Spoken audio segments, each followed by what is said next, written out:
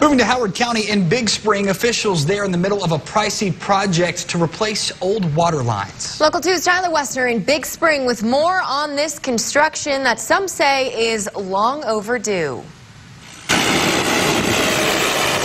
The sound of heavy machinery echoes in Big Spring. Workers in place to solve a frequent problem, busting water pipes. We do have an old infrastructure, and it's going to be a challenge for the community to get this back to where it needs to be. The city in the middle of a $560,000 plan to improve a long stretch of water lines. Mayor Larry McClellan says they're working on phase 1. A lot of people don't realize that $300,000 of water line is about 2 city blocks, and we have probably about 179 miles of water lines in Big Spring.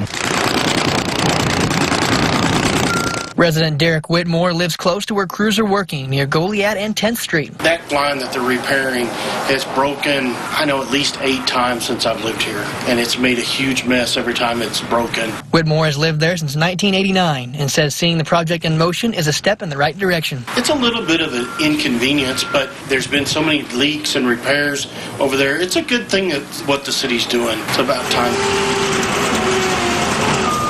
Mayor McClellan tells me the current project includes 1,200 feet of pipeline. So many people tell me it's underground and we don't see it until it breaks, but it's something that we will have to address annually and put as much money towards this as we can. McClellan says most of the money for the pipe work comes through the city's revenue stream. In the last 3 years, I think we've put anywhere from $1 million to $1.5 million each year. And that sounds like a lot of money, but when you look at the total problem and what we have, it's just a tip of the iceberg. According to McClellan, this is a month-long project, and these new pipes should last as long as the old ones, about 20 years. In Big Spring, Tyler Wessner, Local 2 News.